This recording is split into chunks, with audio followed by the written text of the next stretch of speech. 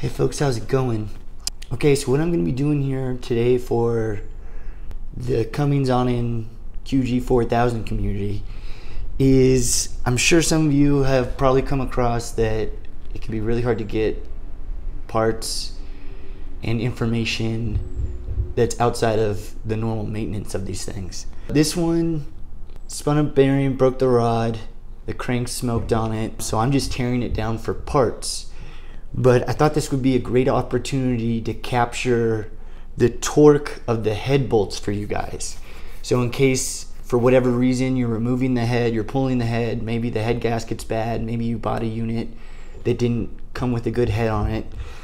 I want to capture the torque ratings because I don't think that's published information. I haven't found any information on that.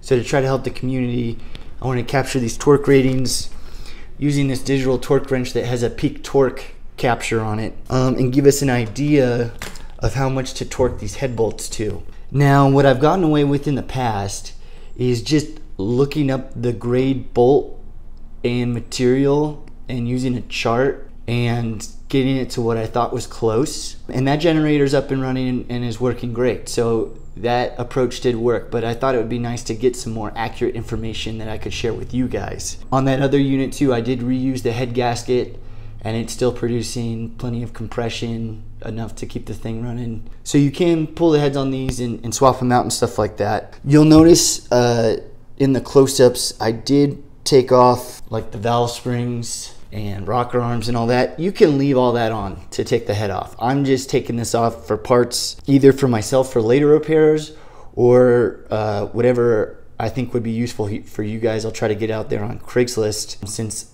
unless you're an authorized Cummins repair shop, you really can't get parts for these, which sucks because I'm sure a lot of you are do-it-yourselfers that want to fix your own equipment and not have to rely on a dealer. Right to repair, right? It's pretty important. I'm going to exercise my right to repair by trying to capture some of these torque readings, and we'll go over it together. You'll also notice on the close-up that the one advantage that we do have is there are printed markings on the head itself that show the order in which it should be torqued. So at least we do have that information that they gave us. Another unknown is I don't know if these are torque to yield. I know at least in automotive heads, the bolts are torque to yield. You'll know it's torque to yield if when you go to torque it, the specification will give you a certain amount of torque plus a certain amount of degrees to turn. And that, so an example would be like torque to 125 foot-pounds plus 90 degrees. And when you do that 90 degrees, you're stretching the bolt itself. And so that bolt should be replaced. Because I got away with it on the last one, I don't think these are torque to yield bolts, because then technically torque to yield is ruined after you use it. The threading pitch doesn't match anymore. So yeah, let's try to capture these torque numbers for you guys. So if you guys have to pull a head or you're putting on a new head, you'll have some more information. All right, folks, so this is what I was talking about, these stampings. See, we have 1, 2, this 2 correlates to this bolt, okay, 3 correlates to this, 4, 5, and then 6, this top one. So that's the order in which we want to torque our head. So keep that in mind when you're going back for install. So luckily they did give us those markings. So I'm going to untorque these in the exact opposite order that they're torqued. So I'll start with 6, then I'll go to 5, 4, 3, 2, and 1. We'll measure those, write those down, make a list, but let's get started. Sorry, the lighting's not very good. Will this help? Helps with background lighting, I suppose. Makes it a lot harder to see those numbers. Okay, so here we're starting with number 6. Should be a 10 mil. Yes, you can fit a 1/2 inch 10 mil in there. Okay, torque wrench is on. Okay. So our peak torque is about 15 foot-pounds for that one. I forgot number 5.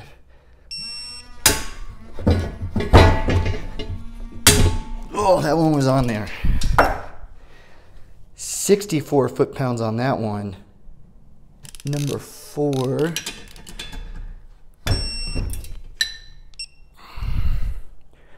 41.7, so that one was probably to 45.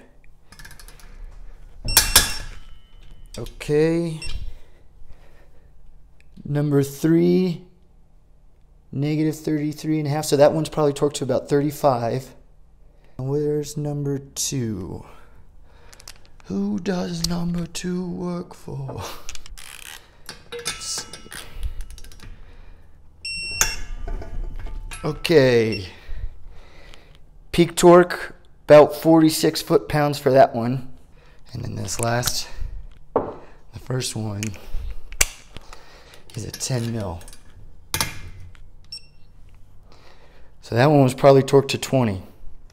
So let me write down all of our numbers that we got. I'll make a list, and then we'll go over probably what you should do in your staging, because you never torque a head just at one go, if that makes sense. Like, you wouldn't just tighten this one down to whatever it is and then tighten your next one down.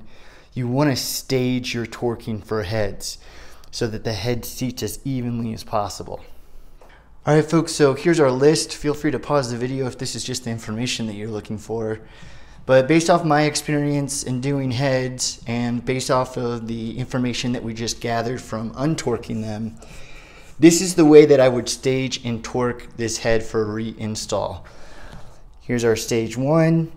So what I mean by stage is when you go to install your head, you would go through that sequence. Stage 1, go through and tighten them. 1, 2, 3, 4, 5, 6. And then stage 2, you'd start all over again for your final torque. And that should do you just fine. Let's go over why I came up with these final numbers. So in detorquing, we had a discrepancy between 3 and 5 on our detorque, 3 and 5.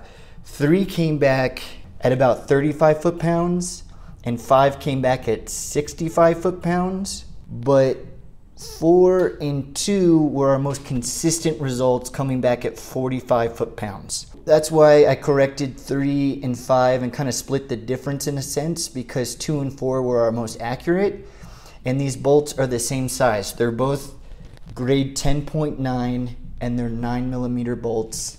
I looked up a torque chart that looks about appropriate for them, so that's what I would go with, 45 foot-pounds on your final stage. Let's pull the head on this and see what the other side looks like. La-di-da-da. Now that they're all broken loose, it doesn't really matter the order. I'm just going to go after my 210s first, and then I'll go after my 13s.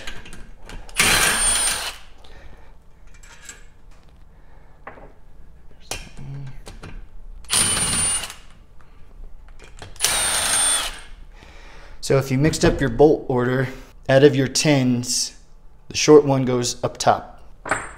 Okay, let's pull these 13s. And my hands are a little oily. Man, I've got a drummer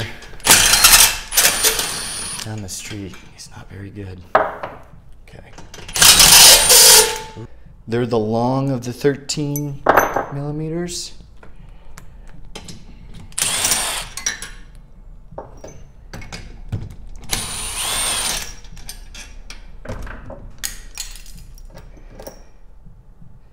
And your shorts. That should be everything. You're gonna realize to pull this head, there is a little cover that goes here. It's just these two 10mm fasteners, one on the front, one on the side. You didn't have to pull this intake. I just got it out of the way because I'm trying to get parts. I'm having a little trouble getting these studs off. Oh, I was gonna say, oh, this head should just pop right off at this point. And it does.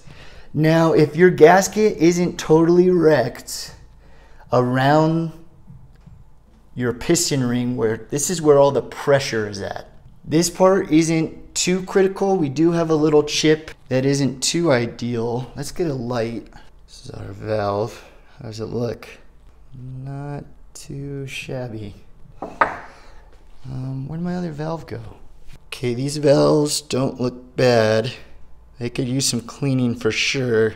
But we'll keep these and hopefully give those new life to another engine in need. Okay, let's take a look at the condition of our gasket, see if it's reusable. So you'll notice that we have some tearing in our gasket up top, a little bit here on the side. This doesn't look terrible. You could definitely probably reuse this, and by reuse it I mean I would just keep it on there. If you take it off of here, it's probably gonna rip and then it's gonna be ruined. Let's see if we can get away with it though. Just nice and gently. Because I've done this before, I've gotten away with it before.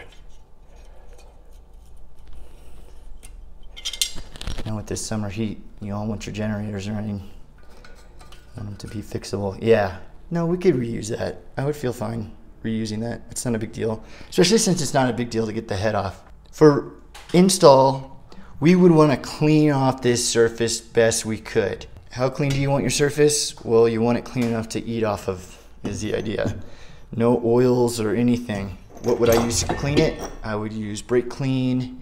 I would use some of this stuff, brake clean, and razor scraper with a fresh blade on it. And you know, go around and clean it all up. But I'm pulling this head for parts, so I'm not doing reassembly. I'm just here to give you the information that you need so that you can reassemble this yourself. Something cool though, that since this thing is kind of already taken apart, let's pop this piston out and see what it looks like. If you're wanting to pull your piston for whatever reason, just got to get this timing cover off. I've already had this one off before, so it should be pretty easy. Now this aluminum is pretty soft, so try not to go too ham. I'm trashing this cover, so I'm not too worried about it. And then if you want to reseal this, if you can't get a gasket for it, or you're having trouble, you can just use some high temp sealant from the auto store. That works just fine. That's what I've done on covers before. Yeah, these dowels make it kind of hard to get this thing off. Yeah, usually these things are pretty tough to get off, so if it takes you a minute, don't sweat it. Just be patient. Okay. She wants to be in her home. Use some light taps.